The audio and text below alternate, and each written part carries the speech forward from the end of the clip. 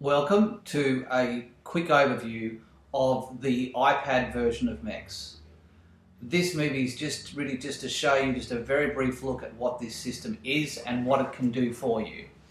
If you are already an existing user of MEX, these buttons will look familiar. For those who haven't seen the system, from a maintenance management point of view, all of your assets are in this particular module here. Any work you do is stored in work orders.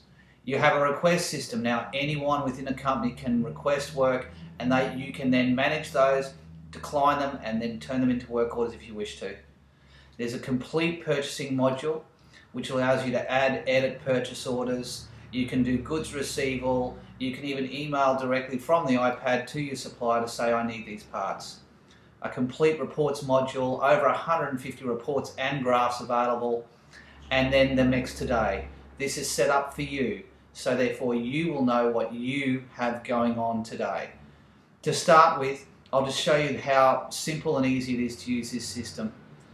Pressing on any module will actually take you to a listing. In this case, it's the purchase order listing.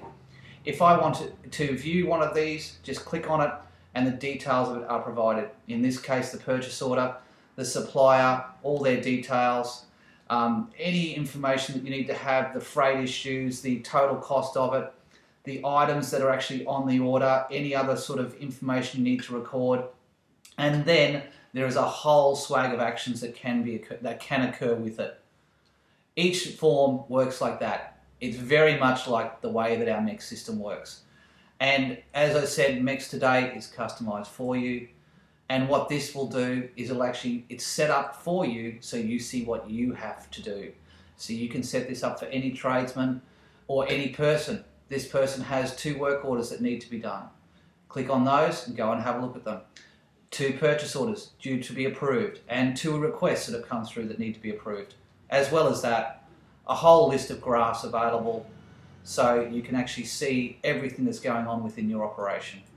And you could also have access to your favourite reports that you can get the information out of any time at all. Thank you, and I hope you enjoyed just a quick look at the new version of MEX.